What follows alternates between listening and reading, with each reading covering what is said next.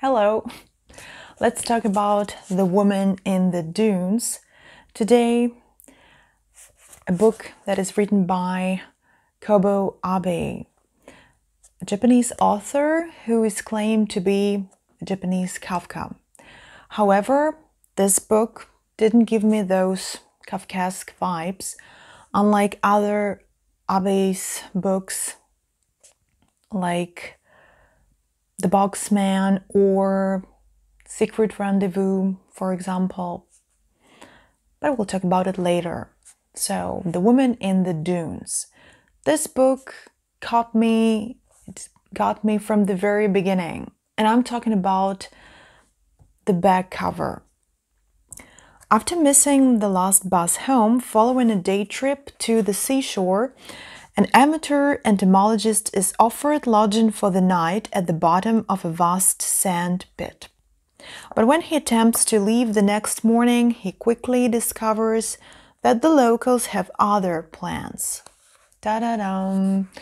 And the first words of the first chapter didn't leave me any chance to stop the acquaintance with the novel. Just a second.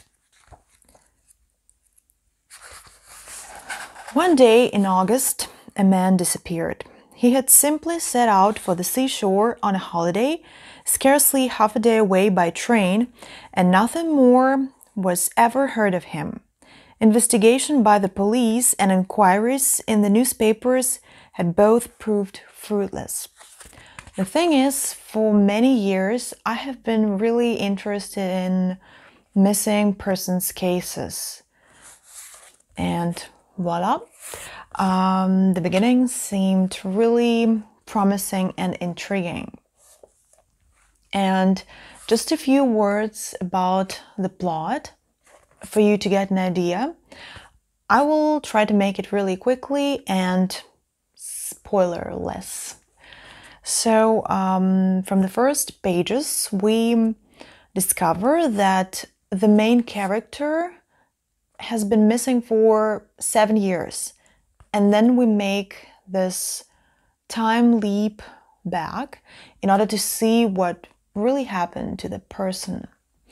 And the main character, the school teacher from Tokyo, is really interested in insects, particularly in one certain kind of beetle.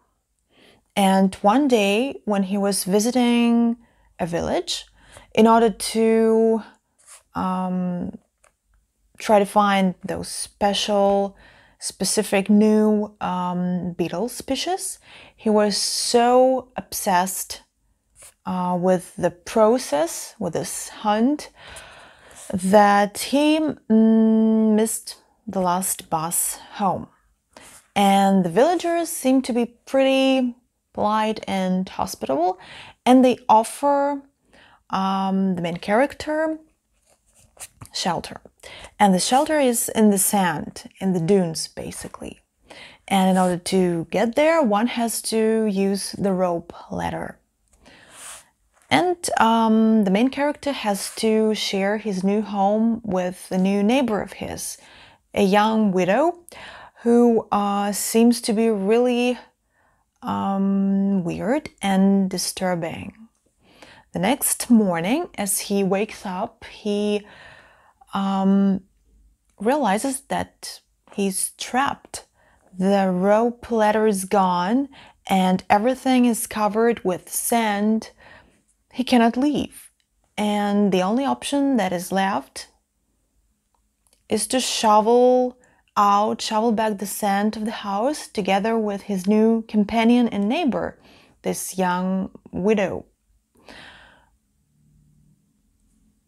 This is a really existential novel with so many layers, so many bottoms and metaphors. But you are free to perceive this book whatever you like, of course. For example, just as a thriller. Why not?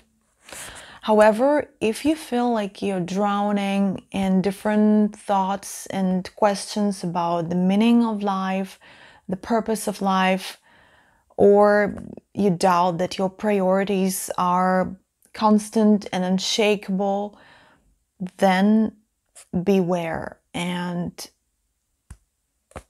yeah, I warned you because this novel can be really tough and claustrophobic in any possible ways. At the very beginning, I said that I didn't get those Kafkaesque vibes while reading The Woman in the Dunes. Instead, this book reminded me of Camus' L'étranger, The Stranger, because this book also questions the appropriateness of acceptance and the ability, the capacity of a human mind to manage to be happy in spite of all circumstances and all weird coincidences or any reality at all.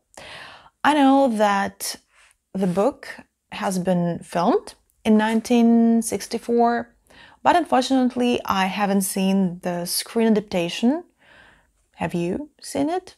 If so, let me know what you think of it. Thanks for watching. Take care.